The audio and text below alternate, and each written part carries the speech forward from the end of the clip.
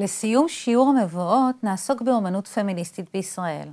העיסוק בנושא הזה יהיה קצר ובהחלט לא ממצה, אבל הוא חשוב משום שהוא מאפשר להבין את הרקע לצמיחה של האמניות הפמיניסטיות הישראליות, שגם בהן יעסוק הקורס. בדומה למה שהתרחש בזירה האמנותית בארצות הברית ובאירופה לפני שנות ה-70, בעשורים הראשונים להקמת המדינה, מצב הנשים באמנות הישראלית גם לא היה מזהיר.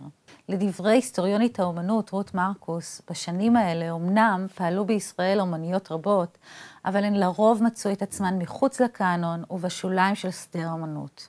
הסצנה האמנותית בתקופה הזו נשלטה בידי גברים, והצלחה של אמניות אחדות כמו אביבה אורי ואנה טיחו לא שיקפה את המצב של כלל היוצרות. בשנות ה-70 כבר עלה בהתמדה מספר האמניות בישראל והייתה מודעות רבה יותר לחשיבות שלהן. עם זאת, לא התפתח בארץ זרם נפרד ומובחן של אמנות פמיניסטית כפי שקרה בארצות הברית ובאירופה. למעשה, האמנות הפמיניסטית בישראל פרצה ממש רק בשנות ה-90. הסיבה לכך נעוצה בעיכוב של התפתחות התודעה הפמיניסטית בישראל. בעוד בארצות הברית ובאירופה הגל השני של הפמיניזם היכה באופן חזק מאוד בשנות ה-70, בישראל הוא לא התפתח לתנועה חברתית סוחפת. הדבר נבע מסיבות שונות. בשנות ה-70 נחשבה ישראל מדינה שבה יש ערכי שוויון בין המינים. גולדה מאיר כיהנה כראשת ממשלה, היה בישראל שירות צבאי חובה לנשים, וגם החברה הקיבוצית נתפסה כמסגרת שוויונית. אבל בפועל השוויון היה רק מיתוס. נשים בישראל לא הגיעו להישגים מרשימים בתרבות ובחברה, והן נחשבו אחראיות הבלעדיות לבית ולמשפחה. גם מאבקים נוספים שבהם הייתה מעורבת המדינה הצעירה, עיכבו את המהפכה הפמיניסטית. בשנות ה-70 המשיכה ישראל לקלוט גלי עליות, היא סבלה מבעיות חברתיות וכלכליות שונות. מלחמת יום כיפור הייתה טראומטית והמאבק על גבולות המדינה עדיין נמשך. כל אלה גרמו לדחיקת המאבק הפמיניסטי לשוליים. זה לא אומר שהפמיניזם לא הגיע לישראל, היו במדינה פוליטיקאיות ופעילות פמיניסטיות, אבל ההתפתחות וההתקבלות של הפמיניזם היו איטיות. הדחיקה של הפמיניזם באה לידי ביטוי גם בשדה האמנות הישראלי.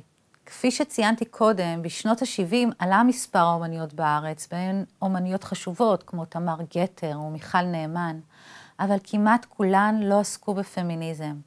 הגישה השלטת בשיח האמנותי הישראלי הייתה שאין דבר כזה אמנות פמיניסטית. רפי לוי למשל, שהיה אז מורה ידוע וכריזמטי במדרשה לאמנות, טען שלמגדר אין השפעה ממש על היצירה של האומן. גם האוצרת החשובה של התקופה, שרה ברייטברג סמל, הכריזה, ישנה אמנות בישראל וישנן אמניות נשים, אבל הצירוף של השניים משולל משמעות מעשית. הגישה של אבי וברייטברג סמל שלטה אז בשיח האמנותי הישראלי, והשיח הזה דיכא כל פרשנות של יצירות אמנות בהקשר של זהות מגדרית או נשית. ולמרות כל מה שנאמר עד עכשיו, בשנות ה-70 היו 3 אמניות שיצרו אמנות פמיניסטית. יוכבד ויינפלד, פמלה לוי ומרים שרון. יוכבד ויינפלד יצרה בשנות ה-70 גוף של עבודות שבהן היא השתמשה בפסולת. צמר גפן, גרבי ניילון וחוטי תפירה, ואת כל אלה היא הרכיבה בצורות של דימויים של אברי מין נשיים, פתחים ורקמות. נוסף על אלה, יצרה מספר רב של דיוקנאות של חלקי הגוף והפנים שלה עצמה, שצולמו כאילו הם תפורים. בדומה לאמניות פמיניסטיות אמריקאיות בנות זמנה, התצלומים שלה הציגו גוף נשי, מעוות וכואב. באמצע שנות ה-70 היא יצרה גם מיצגים בנושאי טאבו, כמו המיצג נידה שעוסק בטבילה, ועבודות שעוסקות בסיפור האישי שלה כבת דור שני לשואה. העבודות האלה היו חלוציות ממש, כיוון שוויינפלד נמנתה עם האמניות הראשונות בארץ, ששילבו בעבודות שלהן זהות נשית עם זיכרון השואה, וגם שילבו בין הטקס היהודי לנשיות. אנחנו נעסוק בוויינפלד גם בשיעורים הבאים. פמלה לוי יצרה בשנות ה-70 סדרה של קולאז'ים שהורכבו מהדפסים, בדים ותמונות רקומות ביד. תהליך העבודה של לוי, שהגיע לארץ מארצות הברית בשנת 1976, דמה לזה של אומניות מתנועת הדגם והאיתור, שהובלה על ידי אומניות אמריקאיות פמיניסטיות כמו מרים שפירו וג'ויס קוזלוף. לוי שילבה בתוך הקולאז'ים מפות שולחן זולות וממחטות קטנות. היא הסבירה שהיא מחפשת חומרים זמינים וזולים שאפשר למצוא בבית של כל אישה ישראלית. לוי התבססה על חומרים מקומיים שהפכו את עבודות הטקסטיל שלה לעבודות פמיניסטיות ישראליות. מרים שרון הייתה אקטיביסטית מאוד בגל השני של הפמיניזם. בשנת 1973 היא חזרה לישראל לאחר שהתגוררה שנים אחדות באירופה וכמה חודשים בניו יורק, שבמהלכם היא נפגשה עם אומניות פמיניסטיות בולטות כמו קרולי שנימן או מבית אדלסון. שרון יצרה עבודות אומנות בטבע עם קבוצות שונות כדי ליצור שינוי חברתי.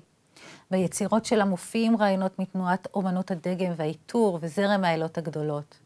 אחת מהעבודות שלה היא פרויקט אנשי סיני, שבו שיתפה פעולה עם נשים בדואיות, שיחד איתן יצרה עבודות של רקמה, תפירה וחול. המטרה הייתה ליצור שיתוף פעולה בין נשים ולחבר אותן מחדש עם האדמה ועם מלאכות היד הנשיות המסורתיות כפעילות מעצימה. ויינפלד, לוי ושרון יצרו עבודות פמיניסטיות בועטות, אבל בשנות ה-70 הן היו היוצאות מן הכלל. במהלך שנות ה-80 עלה מספר האומניות ששילבו מרכיבים פמיניסטיים ביצירות שלהן, בהן ג'ניפר בר-לב, דיטי אלמוג ומיכל איימן, אם כי המספר שלהן היה עדיין מצומצם. בשנות ה-90 פיתחו יותר ויותר אומניות מודעות פמיניסטית ויישמו אותה ביצירות. עולם האומנות הישראלי החל לקבל את האומנות הפמיניסטית בעקבות החלחול של הפמיניזם לחברה הישראלית. אז גם החלו אוצרות להציג תערוכות רחבות היקף של אומנות פמיניסטית ישראלית. עם התערוכות האלה נמנתה התערוכה, הנוכחות הנשית, אומניות ישראליות בשנות ה-70 וה-80, שהוצגה במוזיאון תל אביב לאומנות בשנת 1990 באוצרות אלן גינטון. העבודות של האומניות בישראל משנות ה-90 ועד היום עוסקות באותם הנושאים שבהם עוסקת גם האומנות האמריקאית, כמו משטור הגוף הנשי, אלימות נגד נשים, אונס ואימהות.